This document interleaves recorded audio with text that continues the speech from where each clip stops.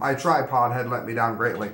I don't know how many of you were familiar with the Nazi who was Schreiber, who was put to death simply for what he wrote in the newspaper, Der Spiegel, which promoted many of the Nazi ideals, which led to the death of many people. And he's one of the Nazis who, and there's not much sympathy for them, but he is one of the Nazis that many people have looked back and been like, no, wait a minute.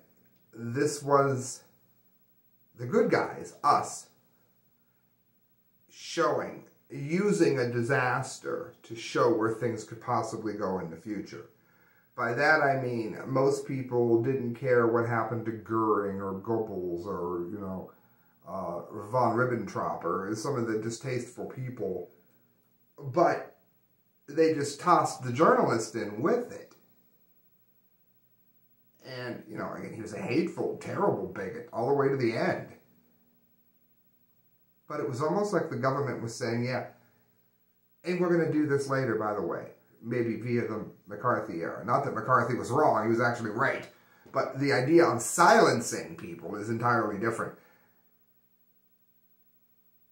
It was a hint of what was to come. This kind of thing here is going to lead to the death of people, not from a mass genocide, as it were, but from misinformation and falsehoods. Listen to this. Again, what a load of tripe. Fukushima's nuclear meltdown hasn't been the environmental calamity we feared.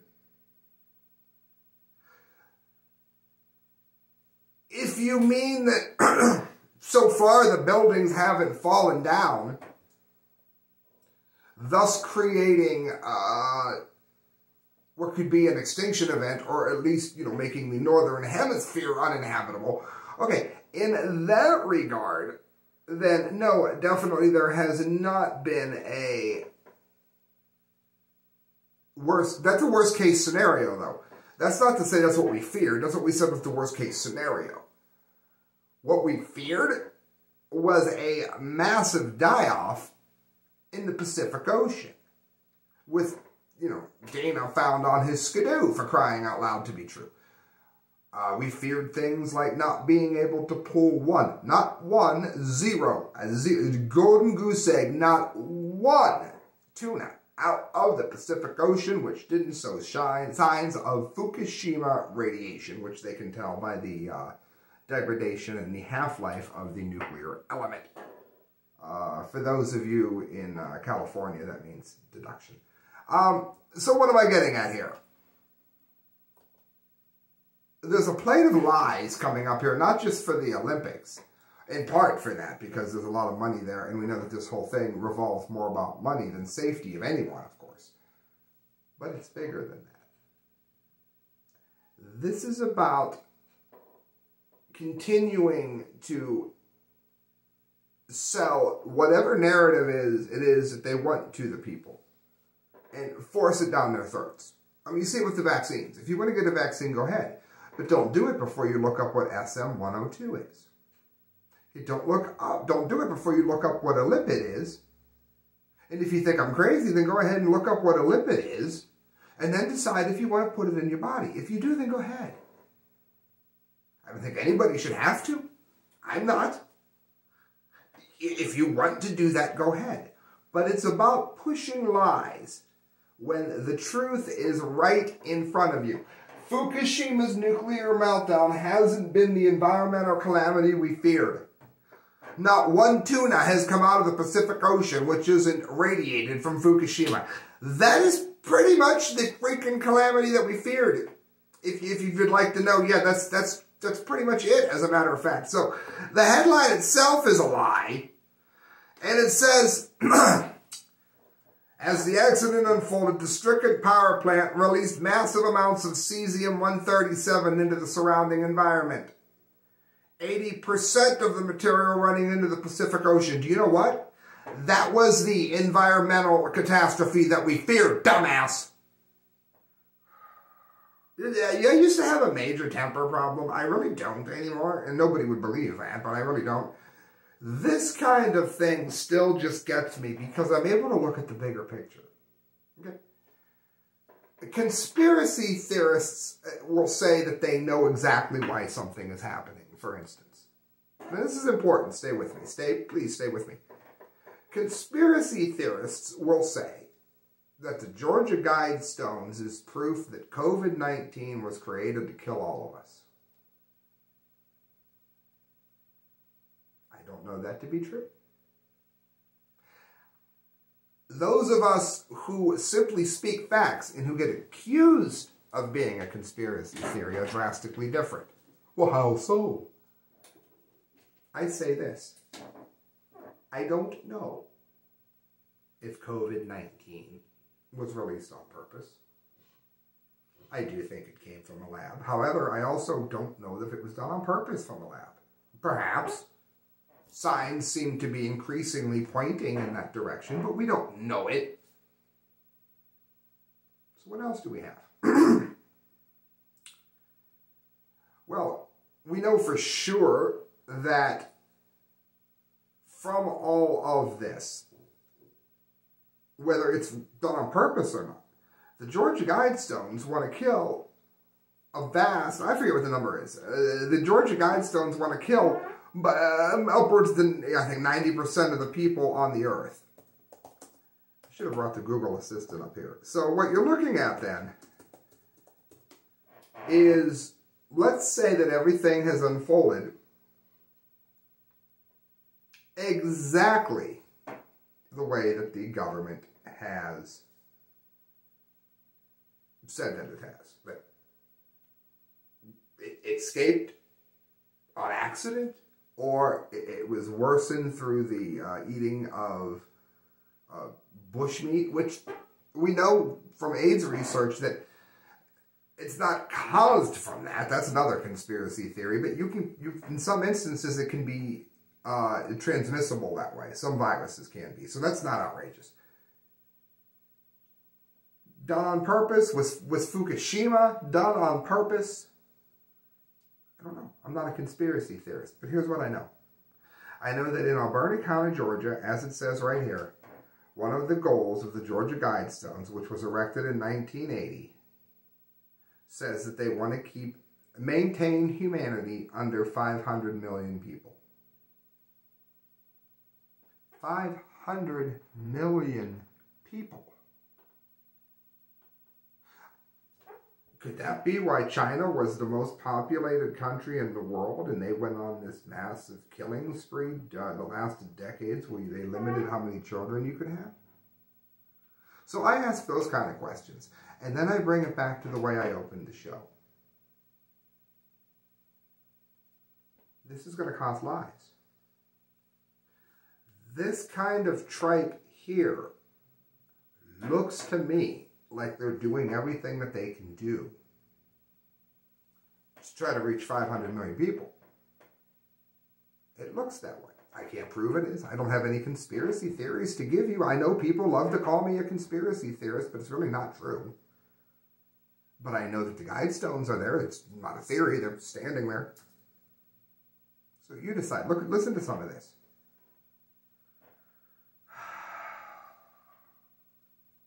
It says, this really angered me. Disposing of the treated water is an unavoidable issue in decommissioning of the Fukushima plant. Well, wouldn't that be a significant item that we would have also been worried about at day one? That maybe 10 years later, we'll still be trying to figure out what to do with water that is deadly. And the article, it goes on and on and on and says that we didn't see the kinds of cancers that we thought we would. We've got abnormal thyroids going through the roof. And as I said in other shows, scientists that are tied to the nuclear industry, usually in some way, are saying these outrageous things, such as, well, it's because we're doing more testing. Oh, so thyroid cancer is very common in children. Pre-thyroid issues are common in children, and we'd see them all over if we just tested. lunacy. Lunacy. These are the kind of numbers you see in the Polygon in Russia. I guess it's not Russia anymore, but you know what I mean. All of the radiation present in the oceans today, fishermen said, only between 1% and 2% of it originated from humans, and it's a tiny amount. The trouble is, what kind of radiation? What kind of radiation? I'm getting radiated from these studio lights that I have up again. I'm not being hit, God willing, with plutonium. So, that's another blanket lie. And the whole article goes on. I'm not going to give them any more time, but these are the things that you need to watch out for. And to go back to the way I really opened the show, in part one, before the tripod dumped on me, this is why I need help getting these things out, because I'm one of the few people that are addressing these things, and I have been for a very long time. A couple more to get here, too. This is from scmp.com. Backlash to Japan's Fukushima wastewater plan quietens as South Korea and China assess the real cost. Now, it's interesting here. When is the last time that, you know, Rachel Maddow and Donald Trump agreed on something? When is the last time that the Christian right agreed with the Church of Satan? Sam, what the hell are you talking about? Let me read you that headline again there, Sparky. Backlash to Japan's Fukushima wastewater plans quietens as South Korea, China assess the real cost. That should say, backlash as a supposedly free nation and a respecter of liberty dump Fukushima wastewater. The plan to do so is quieted by South Korea, who is also West-loving and liberty-loving and freedom-loving, along with China, which should read barbaric regime, who up until recently was cutting women's babies out of their wombs with butter knives if they dared to have more than one kid, agree that this dumping of water in Fukushima is an awful idea. This is like Anton LaVey doing tap dances with Billy Graham. It doesn't happen very often. But again, you have to remember where these nations come from. Prior to Japan supporting Nazis, they have a long history of just barbaric fights with China. South Korea, of course, has a history within the last 100 years or so tied to the lunatic in North Korea. They agree on this, friends. And it's actually Japan who's in the wrong. China is actually... When's the last time the correct views ever agreed with the leader of China? Way to go, Winnie the Pooh. After rebuking Japan last week over its plan to discharge contaminated water from the wrecked Fukushima nuclear plant into the ocean and threatening to petition an international court, South Korea's Foreign Minister Chung Eui-young seemed to strike a more conciliatory tone in recent days. Amid protests by students, fishermen, and politicians, Chung said Seoul just wanted transparency and proof from Japan that the 1.2 million tons of water are safe to be released into the ocean. Now, to take a moment to really let that sink in for a moment. It's like South Korea sort of has their hand out here to maybe allow this to happen, maybe quiet it down if they get this supposed proof. My guess on that, and this is the correct views, so you're probably pretty safe to go with it. First of all, Asian countries are known to be polite even when they're about to cut your throat. You know, they'll give you a sake before you're gone. And ask you what flavor you like. Plum. The other one is they know that Japan does not want to give discovery on this. In other words, Japan does not wish to prove this because that proof doesn't freaking exist. And that, friends, oh, I forgot the Dum-Dee music. As I remind you, I'm going to call it up here, the last story of the day. As I do so, let me remind you that you can donate at the correct views at hotmail.com through pay.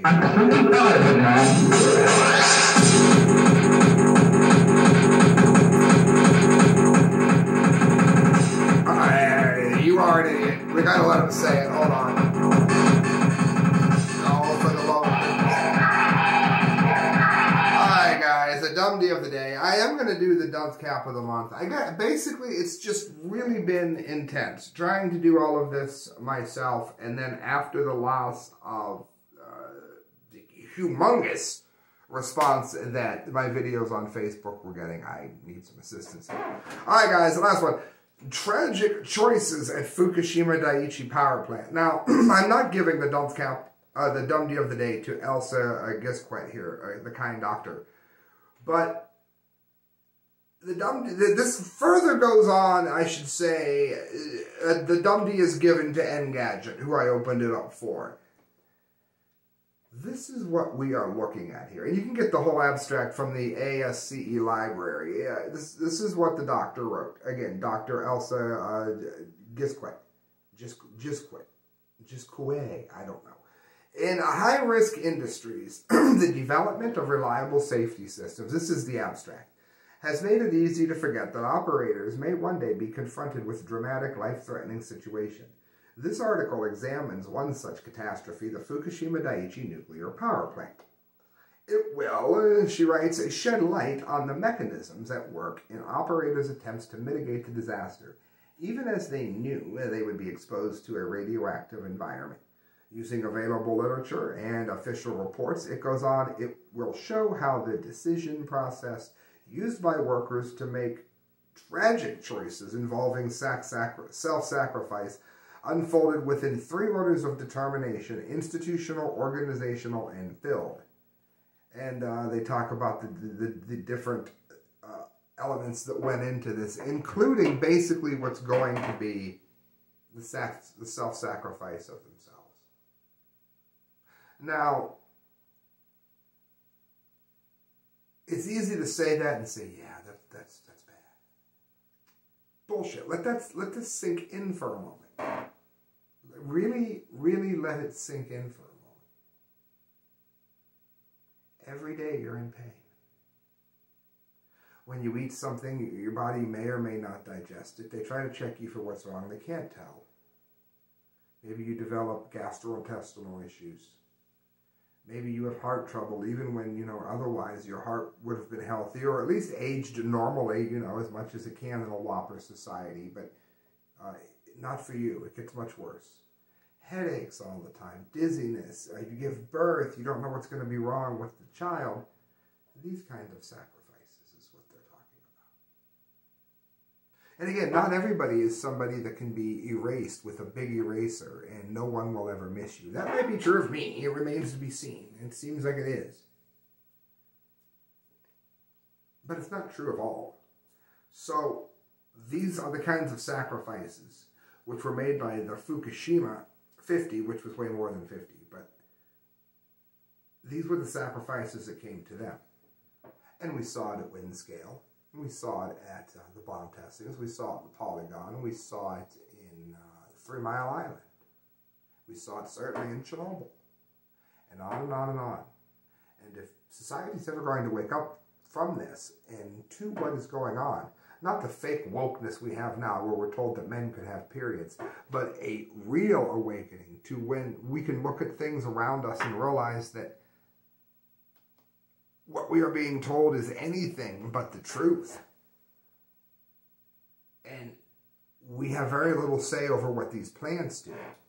Or then maybe somebody will say, hey, that sounds a lot like what I was thinking about COVID. We have very little say over who gets vaccinated. They're trying to force it. Oh, you know what? We have very little say over what we can report on. or they'll shut your Facebook page down. It's not a conspiracy theory to say that many of these things are being used against us, because they all need to be used in tandem like a wheel to roll over us. And if that is something which you agree upon, then the best way to stop it is to expose it. And I'm out here trying to do so. If you would like to help me do that, please donate at the correct views at hotmail.com through PayPal. But also, as I said at the beginning of the show, help me find a way to get the show back out to the people who were following it. And now, of course, the page is gone. Thank you, friends. Good night. God bless.